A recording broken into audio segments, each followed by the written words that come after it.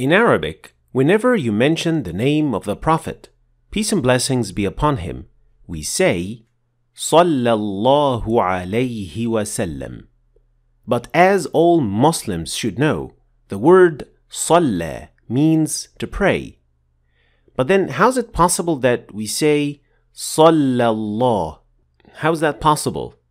And what is even more interesting is the ayah in Surah Al-Ahzab. إِنَّ اللَّهَ وَمَلَائِكَتَهُ يُصَلُّونَ عَلَى النَّبِيِّ. So what exactly is going on here? And who's praying here? And the answer is quite simple. Context.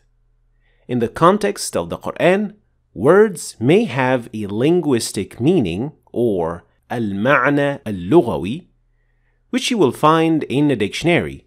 But the same word could have one or several meanings related to Sharia, which we call shar'i meaning, or in Arabic, al-ma'na al-shar'i, which you will find explained in source books of fiqh, aqidah, and other branches related to Islam.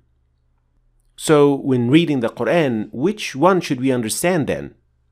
Well, since one of the main purposes of the Quran is to learn and follow the rulings of Allah, we should always first assume the shar'i meaning or meanings, unless there is a reason to think otherwise. And at the end of the day, context and other grammatical elements can show which meaning is intended in this position. So for example, the word al-Jannah could mean garden, but it could also mean paradise, which is Allah's reward to believers after the Day of Judgment. So when Allah says, وَالَّذِينَ آمَنُوا وَعَمِلُوا الصَّالِحَاتِ أُولَئِكَ أَصْحَابُ الْجَنَّةِ. Would the word al-Jannah here mean garden or paradise? Well, here obviously we should understand paradise, because it is in the context of the reward for those who believe. But then in this ayah, Allah says, وَدَخَلَ جَنَّتَهُ وَهُوَ ظَالِمٌ لِنَفْسِهِ. Well, here we should understand that Jannatah means garden, his garden, because the meaning of his paradise doesn't make sense and is therefore not the intended meaning. And the same thing applies on so many other words in the Quran, like an-nar, az-zakah, al-ba'th, an-nushur, and as-salah, which we're going to highlight more and explore its different meanings in the Quran. As you should understand by now, as-salah should have a shar'i meaning and a linguistic meaning. The linguistic meaning is supplication, but that is not the first meaning that we should assume when we read the Quran. Instead, we should prioritize the shar'i meaning. And the most famous shar'i meaning for this word is the one that every Muslim should know about, which is the act of prayer to Allah done 5 times a day. وَأَقِيمُوا الصَّلَاةَ وَآتُوا الزَّكَاةَ. But this is not the only shar'i meaning for this word. So applying the meaning of prayer to every mention of salah is incorrect and will cause misunderstandings, because there are several meanings to this word in the Quran and not just one. So what other shar'i meaning for this word are there? Well, first of all, salah could mean dua and istighfar, which is the meaning we observe in this ayah. وَصَلِّ عَلَيْهِمْ إِنَّ صَلَاتَكَ سَكَنٌ لَهُمْ. So the word salah here means doing dua and istighfar for them, and not to pray to them, because that is not the intended meaning.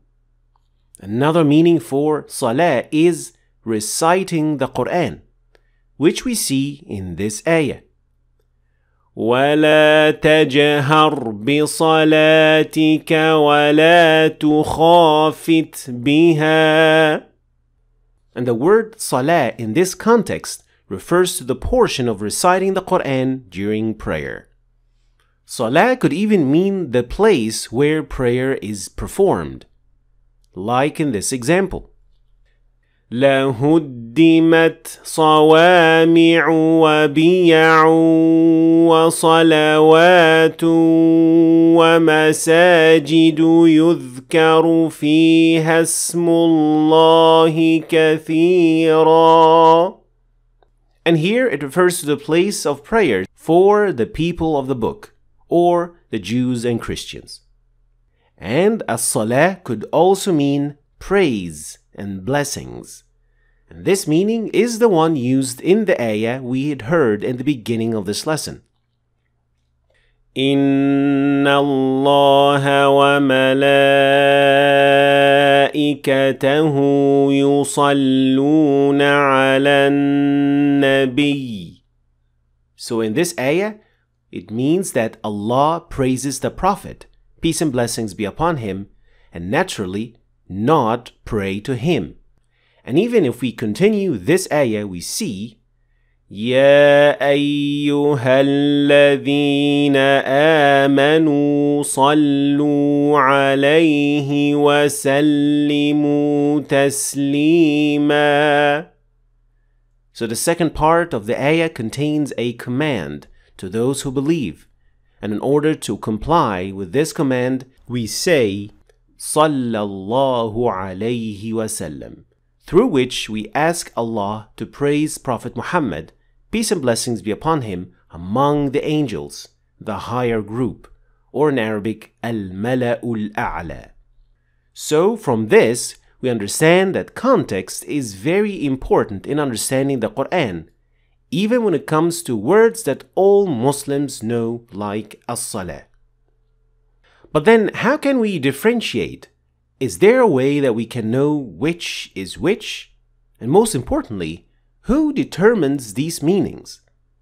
Well, beside the context, there are also some grammatical signs that could give us some indications.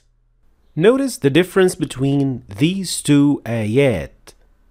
وَصَلِّ عَلَيْهِمْ إِنَّ صَلَاتَكَ سَكَنٌ لَهُمْ فَصَلِّ لِرَبِّكَ وَانْحَرْ. So what do you notice here? We notice that the same verb was used, but with a different preposition, which in this case helped show the meaning from pray to Allah, salli li, to invoke dua and istighfar for them in salli ala. So the grammatical context of the word may also be an indication to the meaning of the word. Finally, you have to understand that these meanings were mainly understood and explained by al-mufassirun. These are the scholars who studied tafsir and also specialized in Arabic grammar in order to be able to interpret the Quran. And they do that with the help of authentic hadith and how the Sahaba, may Allah be pleased with all of them, have understood the Quran at the time of the Prophet, peace and blessings be upon him. So, next time you say Sallallahu alayhi wasallam, or peace and blessings be upon him, you would know exactly what you're saying. Thanks for watching. If you want to start your journey to learn the tajweed of the Quran, you can click on this link. And if you want to understand the Quran in Arabic, then you should click on that link. And finally, I hope you've learned something new today, and I will see you next time.